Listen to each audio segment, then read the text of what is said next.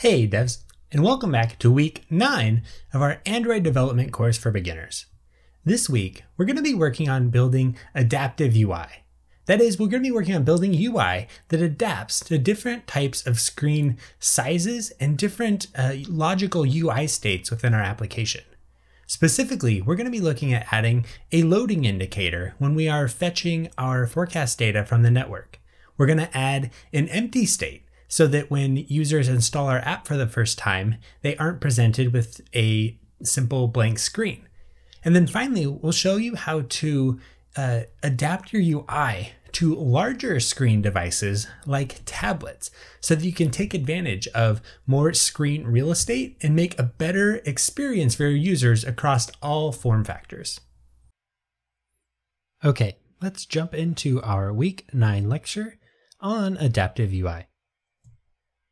So as usual, we will look for our project demo, give you a sense of what we will be building this week, what updates we'll be making to our weather app. And then we will talk about sort of 2 different components to adaptive UI. We'll talk about building UI for different logical states within your app, and talk about building UI for different device form factors. So what are we building this week? Well, we'll be adding an empty state to our current forecast fragment and weekly forecast fragment. We'll be adding a loading state to both of those fragments as well. And then we will be adding a tablet-specific layout for our current forecast fragment to take better advantage of the increased screen size on a tablet. So here we have a look at both a Pixel C emulator and a Pixel 3 XL emulator. So we can see on the Pixel C emulator here that we have a much larger text, and it's centered in the screen on the tablet, as opposed to on the phone, we have smaller text and it's in the upper left-hand side of the screen. So this is something we're going to walk through, and we'll leverage custom resource qualifiers to provide different layouts for the large screen device and the smaller screen device. If we switch over to our weekly tab, we'll see briefly there that we had this empty message and a loading message indicating that there was some background work going. So that's the other piece to this. We're going to be adding those empty states and those loading states to both our current forecast fragment and our weekly forecast fragment as well. This improves the first-time user experience and just makes our screen more responsive as users are walking through the app. So let's introduce the idea of adaptive UI. The concept of adaptive UI probably means different things to different people. For me, I think of it kind of in two ways, 2 concepts. The first is building UI for different logical states within your app. Now, what do I mean when I say different logical states? So I mean things like this. Are you handling an empty state? What happens when your app doesn't have the data it needs? Do you have a loading state? What happens when data is being loaded? Is there any type of indicator to the user about what's happening? Now, what do you show on the successful state? What do you want to be showing on the screen? And what happens if there's an error? How is that error surfaced to your users? Do they see it? Do they get some type of hint as to how to recover from that error? These are the types of logical states that I think that we really should account for as app developers. The more of these states we can account for, the more responsive our app will be, the fewer sort of unaccounted for states the user can end up in, which means they will have a better user experience. And it means that they might be able to recover from errors more easily, which usually keeps users happier with your application, more engaged, and makes the app more useful for them. So it's very important that we handle this. So this is why we're going to be looking at adding in an empty state, so that when the user installs our app for the first time, we don't just have these blank fragments and no hint as to what the user should do. And that's why we're going to add a loading state, so that when we make the calls to load the current forecast and load the weekly forecast, that there's some type of indicator that something is happening in the background. And now the other part of adaptive UI that I consider is building UI for different form factors. And on Android, this is really important. How does your app look on a small phone or on a large tablet? Could you customize your UI to take better advantage of specific form factors? You might design a specific screen differently if you're thinking about a 3-inch phone versus a 10-inch tablet. And these are important questions to ask yourself as you're designing your app. Different form factors that we can account for are screen sizes. Like I said, are you using a small phone, a medium-sized phone, a large phone? Are you using a tablet?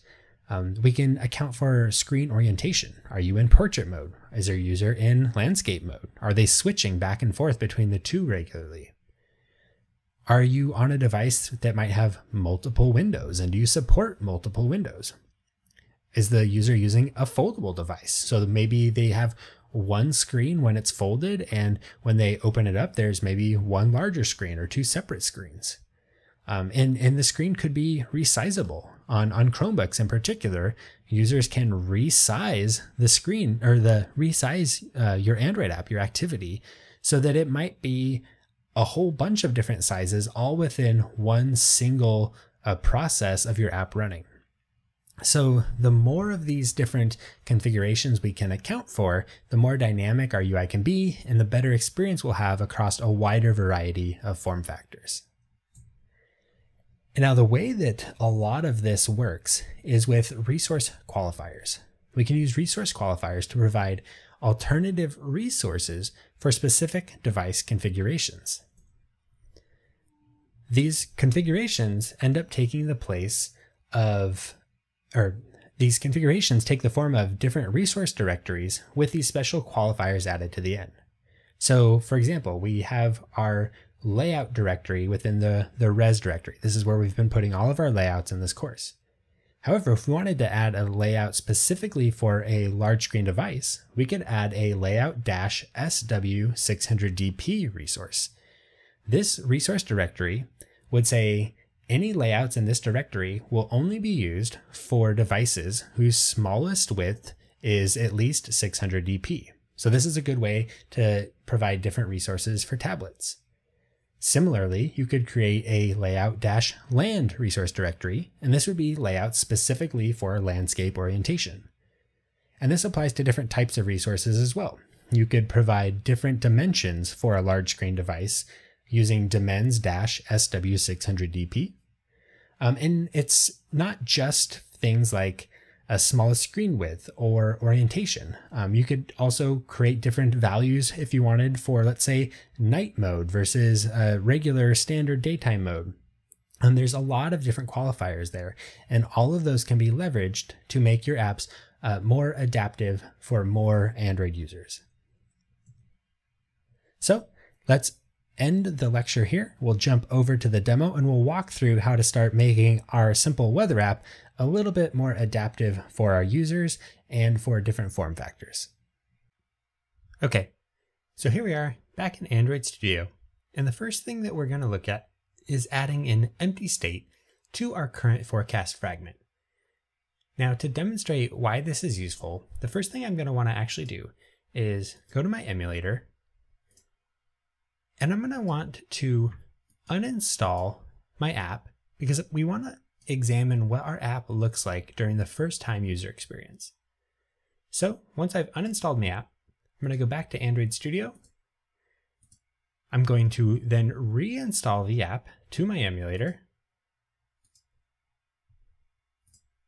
And now back here on the emulator, we can see why an empty state for our screen would be helpful. When we first open the app, before we've loaded any type of weather data, we just see this blank screen here. And we see it on both the Today tab and on the Week tab. Now these blank screens aren't helpful. We don't know if there's no data available. We don't know if there's some type of error. We're not sure where we're supposed to go next. So this is what we're going to fix. Instead of having a blank screen, we're going to add a message there that says something along the lines of, please enter a zip code to see the current forecast. So let's jump back over to Android Studio. And now we're going to open up current forecast fragment. Now within current forecast fragment, we can see in our onCreate view that we currently have three views that we're getting a hold of here. We have our kind of root level view, then we have the location name and the temperature text. So location name and temperature text represent the two views that we display once we have data. So really what we want to do here to add an empty state is add another view to this layout. We'll get a reference to it in the same way we're referencing location name and temp text. And then during different points of our data loading and display lifecycle within the fragment, we can set that view to visible or gone depending on whether or not we have data. So let's open up into current forecast fragment. And so now we're in fragment current forecast.xml. And if we go over to the design view here, we can see what our fragment looks like when we have data. So now let's add our new empty view text by grabbing a text view from the palette and dragging that over into our constraint layout. Now I want this to be displayed roughly in the center of the screen. So I'm going to start by constraining this to the end of the parent, to the start of the parent, to the top of the parent, and then to the bottom of the parent. So once that has been constrained to the parent, it should sit right in the middle. Now I'm going to go over to my attributes panel on the right hand side of the screen, and I'm going to actually adjust the vertical bias a little bit by dragging this slider. And you'll see as I adjust this slider, it moves that view up or down. Now I'm going to adjust it up until it sits at about 33%. So this will make it so that that text view there sits at about the upper third of the screen. That's just a nice way of balancing the screen out. People tend to read from the top down, so having that message a little bit further to the top will catch the user's attention a little bit more quickly and help the screen feel balanced since we already have a button towards the bottom of the screen. So now the next thing I want to do here is adjust the default visibility of this text view. Now by default, we want this view to be visible until we have data. So what I want to do is actually, again, come to the attributes pane here. And by default, I'm going to go ahead and explicitly set this to visible. And then for the tools visibility, I'm going to go ahead and just leave that blank for now, since by default, this is going to be visible. Now, by default, we don't want the location name or the temperature text to be visible. We want to only make those visible if and when we load data. So I'm going to click on my location name text view here, the one that says Seattle, and then also come over here to the attributes pane. And now for this one, visibility, instead of it defaulting to visible, I'm going to mark this as gone, but I'm going to set the tool visibility to visible. So this will make it so I can still see it here in our design view, but it won't be visible in the layout until we actually explicitly mark it to visible at runtime. And now I'm going to do the same thing for the temperature text. So I'll make it default to gone, but I will set the tool visibility to visible so we can see it here on this screen. So if we were to then just quickly run the app, let's take a peek at what this is looking like right now. So I will deploy that to my app, and then I will switch over to the emulator. And so now we see that by default, we're still not seeing the temperature text and the date. That's perfect. And then we are seeing now by default our empty message. Now, right now it just says text view. We're going to update that in a second, but this is a good start. So we're now actually seeing something on this screen when we load it. So let's go back over to Android Studio now. And we're going to update this text message. So down here in the common attributes pane where it says text, I'm going to update this to say something along the lines of enter zip code to see current weather. Perfect. So now we've got this nice message here.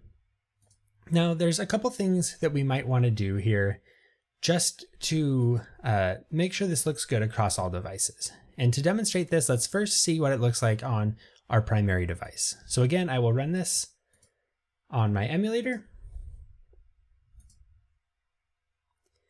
And we'll see here on this emulator, it looks perfectly fine. It's nice and centered, and it looks pretty okay.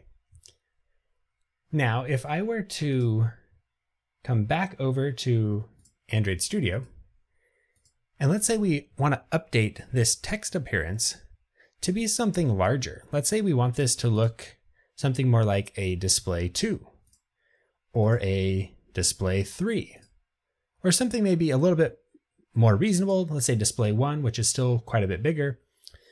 We'll start to see kind of an issue here. By default, this text is left justified, and it's also not centered in the screen at all. So what this means is that on smaller devices, this text is going to be pushed over to the left-hand side of the screen like this, and there's going to be no margin or anything. And this typically isn't what we want when we think of nice looking design. So what we want to do here is start off by adding some margin to the left and right-hand side, or really the start and end of this new text view. So I'm going to select the text view, come to the layout pane on the right-hand side of the screen, and then I'm going to select the drop down here in the layout panel. And I'm going to select the left drop down, and I'm going to select 16, and you'll see that it automatically pushes that over from the left side of the screen by 16 dp. And then if I were to actually do a little bit more, let's say 32, you'll see it pushes it over even more. Now I'm going to leave it at 32, and then I'm going to select the right one and also select 32. And we'll see that all that's done is now push it back over. Now, this is a subtle thing to watch out for when you're looking, or when you're working with text views and constraint layout. Constraint layout will only honor margin if you set your width to 0 dp. So you see, as soon as I've changed the width of my text view to be 0 dp, now all of a sudden I'm seeing the 32 dp margin on either side. By setting 0 dp, we're indicating to constraint layout that we want the constraint layout to honor all the constraints. So in this case, we want it to honor being attached to the left and right of the parent, but then also honor the other properties like margin. So that's something to look out for. If you're working with constraint layout and trying to center some text, or you're trying to wonder why things aren't aligning quite right, double check whether or not you're using wrap content, or maybe you should be using 0 dp to let the constraint layout do its thing. So here we now see that this text is kind of nicely centered in the middle a little bit. We have margin on each side. However, the text is still left justified. So to center that text and make it center justified, we can again select our text view, come down here to the All Attributes dropdown, and we're going to scroll all the way down towards the bottom, and we're going to be looking for text alignment. If I select the dropdown here, I can select center, and we'll see now it aligns that text nicely in the center of the screen. So now if I run this again, and I'll switch over to my emulator, we'll see that we have a nice looking empty state here. So now the next thing that we need to do is actually adjust the visibility of this empty state based on whether or not we have data. So again, back in our design view, let's click on this and let's give this a meaningful ID. So I'm going to select the ID property in the attributes panel, and I'm going to name this I'm going to name this empty text. So now I'll come to current forecast fragment. Now in my onCreate view, right below the line where I get a reference to the temperature text, I'm going to create a variable for the empty text. So I'll type val empty text equals view dot find view by ID. It's going to be of a type text view, and I'm going to pass in r.id dot empty text as my ID. So now, where are we actually updating the visibility and the properties of these text elements? Well, that is in our current weather observer. So right here for me, I see that when I get an updated current weather object, I'm updating the location name text and the temperature text. So what I want to do now is when we get a new weather object, we want to say empty text dot visibility equals view dot gone. So what this is saying is that when we correctly load some data, go ahead and set our empty text to gone because we don't need it anymore because we have data. So now that we've updated that visibility, let's run this app and see how this looks.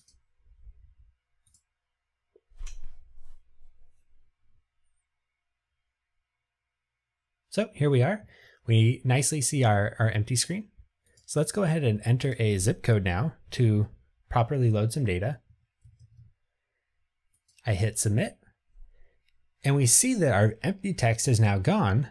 However, we don't see our weather data. What's the problem here?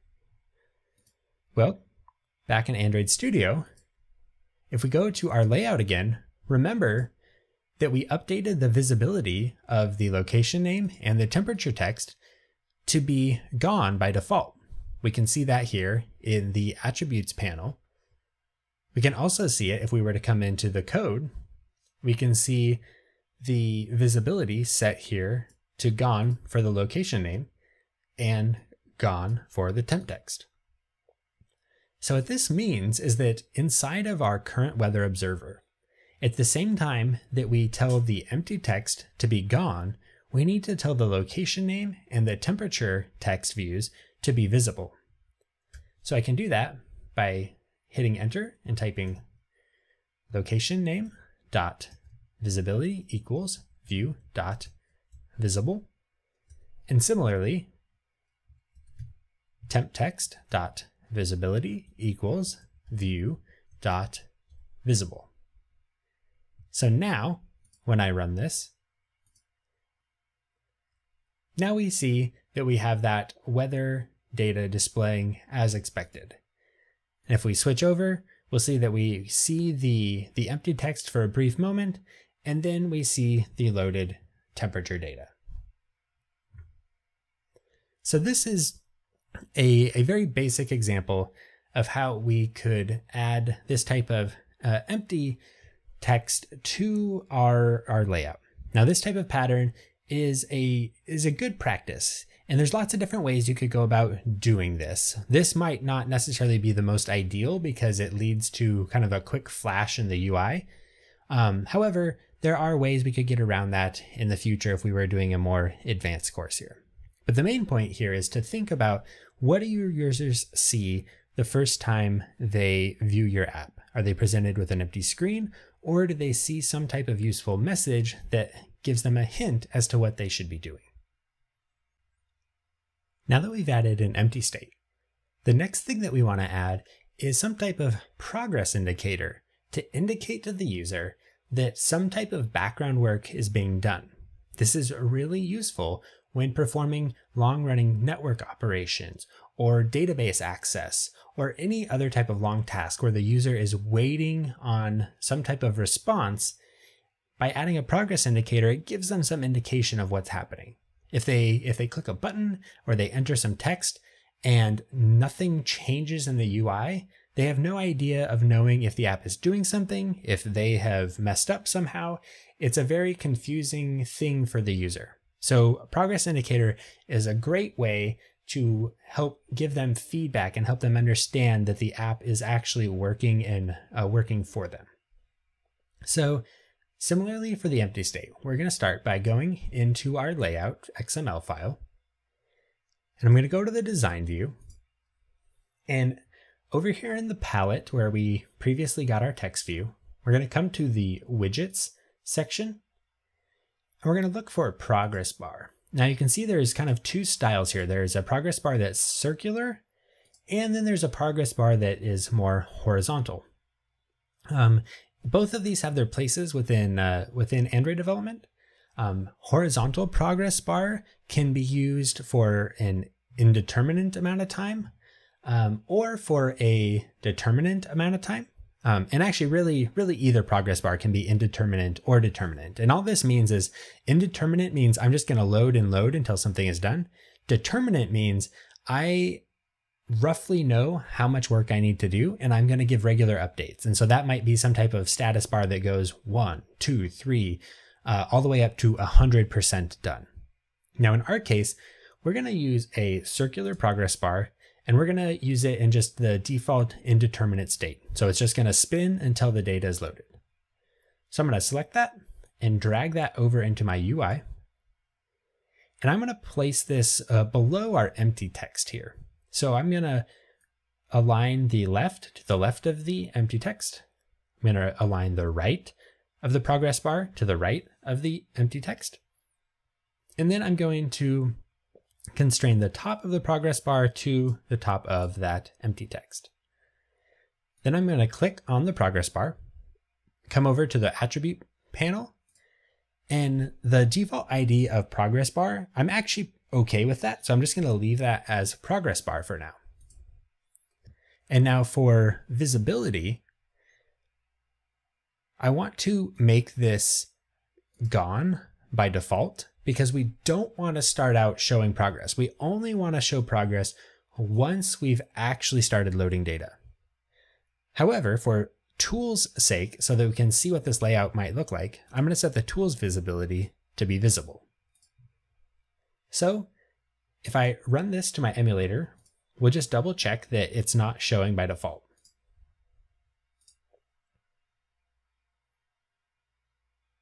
Perfect.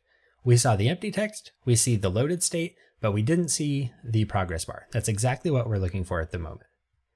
So we'll go back over to Android Studio. Now I'm going to go into my current forecast fragment, and we need to get a reference to our new progress bar. So I'll type val progress bar equals view dot find view by ID. This time I'll type in progress bar within the angle brackets to specify the type. It's going to prompt me to import, so I'm going to hit Alt Enter, and if I scroll up to the top, that should have imported this android.widget.progressBar import. And then now down here, I'll finish my find view by ID call by passing in r.id.progressBar. So when do we want to show this progress bar? Well, we want to show the progress bar after we've gotten an updated location, and we're going to then make the call to load current forecast. So let's update our location observer here.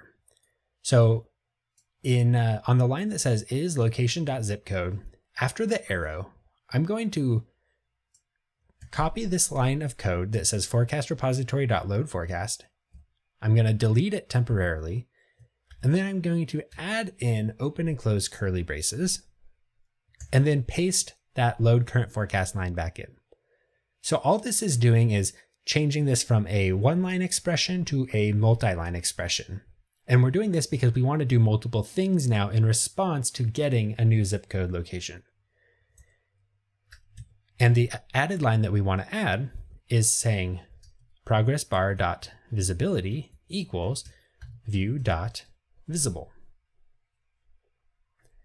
And now, back up in our current weather observer, when we get an updated weather object, we want to say progressBar.visibility equals view.gone. Because those two things really represent the life cycle of the loading operation. When we call the load current forecast method, that is starting this load operation. And for as long as it takes for that to finish, we're in the loading state. And when we get the new weather, we're now no longer in the loading state. And so we set the progress bar to gone. So now if I run this one more time and I switch back over to my emulator, we'll see that we didn't see the progress bar there. However, if we jump over, it's very, very brief. The data is really, it's loading so fast that we're not seeing the progress bar very much. However, the fact that we saw it at all shows that we're on the right track. So now what we want to do is basically apply these same things for our weekly forecast fragment.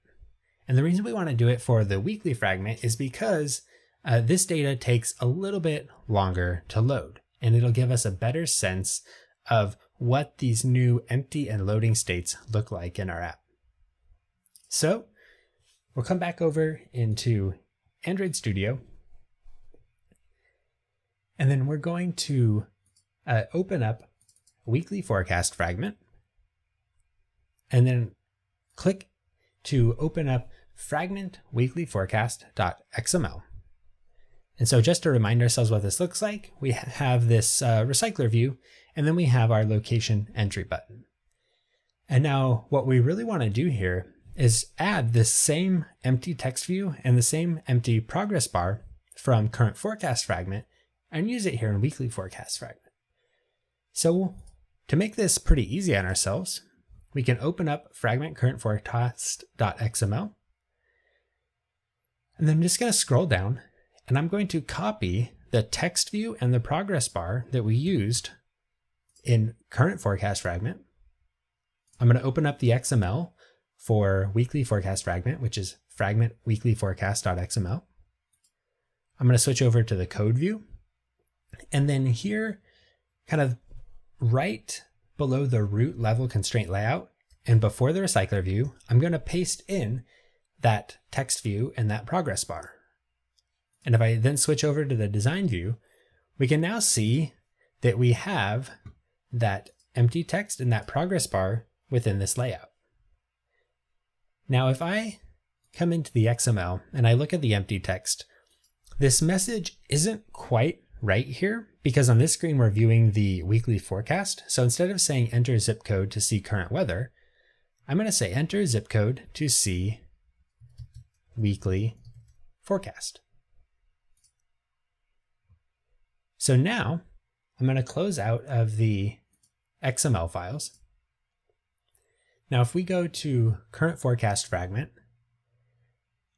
we need to get references to these same views in weekly forecast fragment. So again, I'm going to do a copy for the new empty text and progress bar properties. I'm going to open up my weekly forecast fragment. And then at the top of onCreate, right after we call inflator.inflate, I'm going to paste in these new empty text and progress bar properties. And then very similarly to what we did in the current forecast fragment, I'm going to update the empty text and progress bar visibility in our forecast observer. So within weekly forecast fragment here, we want to find our weekly forecast observer.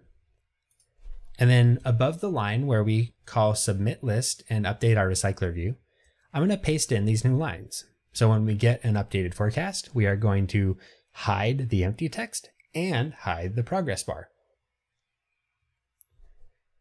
And then similarly, in the saved location observer, we want to make the same update to show the progress bar when we start calling load weekly forecast. So I'll add progress bar.visibility equals view.visible. So now that we've generally copied the same pattern that we're using in current forecast fragment, let's redeploy this to our emulator one more time. And now if I go to the week tab, we'll see there much more clearly that we saw the empty text with a loading screen, and then it updated to show our data. Now let's take a step back and walk through this full experience again. So I'm going to uninstall my app from the emulator. I'll jump back over to Android Studio, click redeploy. Now I'm back here in my app, and this is the first time user experience again. This is what we've been trying to improve. So now when the user installs the app for the first time, on the Today tab, they see this message, enter zip code to see current weather. If they switch to the week tab, they see enter zip code to see weekly forecast. And then if we go ahead and enter in a zip code and click submit, we then see a progress indicator, and then finally the data loads. And we can notice that on either screen as we go between tabs. So this is a nice step towards improving that first-time user experience on both of our main tabs here in our home screen. And this is a really good idea, like I've said. You want that first screen in your app to not be empty and to give some guidance to users for how they should expect to use your application. Now that we've seen how to start adapting our UI to account for different logical states within our app, specifically an empty state and a loading state, I want to give you a brief overview of how you can start adapting to different types of screen sizes and configurations. As we've talked about in previous lectures in this course, Android devices come in a large variety of form factors. We have small phones, large phones, we have tablets, we have Chromebooks. All of these devices can be in portrait orientation or horizontal orientation. And if you start getting really advanced into Android development, you might start having to account for multiple windows or folding devices even.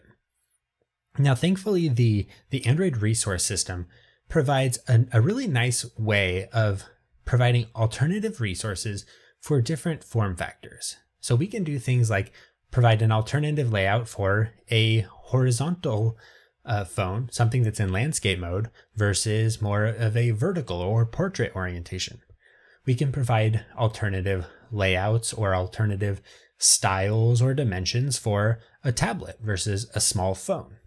All of these things can be leveraged to build user interfaces and user experiences that adapt really well to the specific device that your user is using at the time.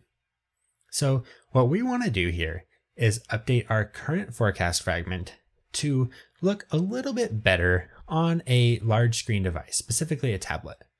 Now, to help us visualize what this looks like, we first need to create a new emulator. And if you have a computer with limited memory, you might want to close out any existing emulators that you already have open before creating and starting this new one. So as we've done before, to start a new emulator, I want to use the Android device manager. So if I look at the upper right side of the toolbar in my Android Studio, there should be a little device icon with an Android over it. And if I hover over that, I see AVD Manager. So I'm going to click that, and it's going to bring up this Android Virtual Device Manager. So I'm going to click the Create Virtual Device button. And then over on the left-hand side, under the category, I'm going to select Tablet. And then there's a few different types of tablets that we could select from here. I'm just going to go with the first one chosen here, which is the Pixel C tablet. I'm going to click Next. It's going to ask what system image I want to use. There's no need to download a new one here. I'm going to use Q, which is the one that's already defaulted here that I already have download. I'm going to click Next. And then I'll just click Finish here to finish the creation of this new tablet emulator. So now I'm going to go ahead and run that emulator.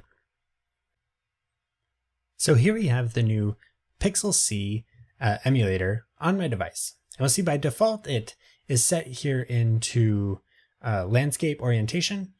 If I rotate the device by clicking the rotate icon in the emulator toolbar, we'll see that it will then rotate so that it's now in portrait mode. And if I scroll down from the settings, we'll see that auto rotate is off by default. If you go ahead and click auto rotate on, then we'll see as we rotate this emulator, the UI is going to rotate to adjust it. So I'm going to leave it here with auto rotate on in landscape orientation. And now I'm going to go to Android Studio, and then I'm just going to deploy my app to this new device. And I'm going to want to make sure that I have the right emulator selected. So I'm going to click the drop down here next to the play button, and I'm just going to make sure that I select my emulator. So for me, that is Pixel C API 29. Once I've selected that, I'll go ahead and click the Run App button. And now we'll see that our app has been deployed to the new emulator. And because of the work we did previously, our empty state here is looking pretty good.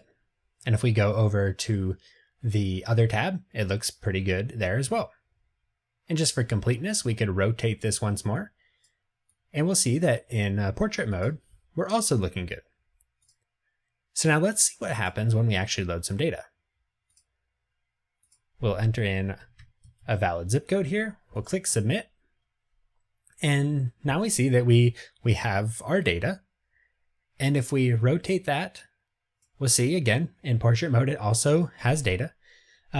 However, this doesn't really look very good. On a tablet, having the data presented in the upper left side of the screen really just leaves us with a ton of empty space here in our layout. It's not visually appealing. The text isn't as large as it could be to take advantage of the space. So we're going to work on improving this by providing a custom layout for a large screen device so that on phones, we'll still display the data in the upper left corner of the screen. But on tablets, we're going to present much larger text and we're going to center it in the screen so it just takes up more of the real estate we have to work with. So let's switch back over to Android Studio. And what we want to do here is open up your current forecast fragment. And then specifically, we want to open up the layout for current forecast fragment. So that is fragment currentforecast.xml. And now if you come over to the left side of the screen here, in the project folder, you'll see that fragment current forecast is within the res/layout directory. This is the default directory for layouts. Now, how do we go about creating an alternative layout for large screen devices? Well, what we can do is create an alternative layout directory specifically for devices who have a smallest screen width of at least 600 dp. And if that sounds a little bit confusing, don't worry, we're going to walk through that right now. So again, in the project window, or it would look the same if you're in the Android window, we're going to click on the res directory here. Going to right click on that, go to new, and then I'm going to select Android Resource Directory. Once I've clicked Android Resource Directory, it's going to ask me what type of directory I want to create.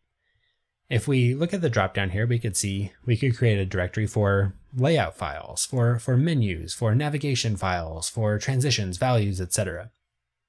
So we're going to select layout.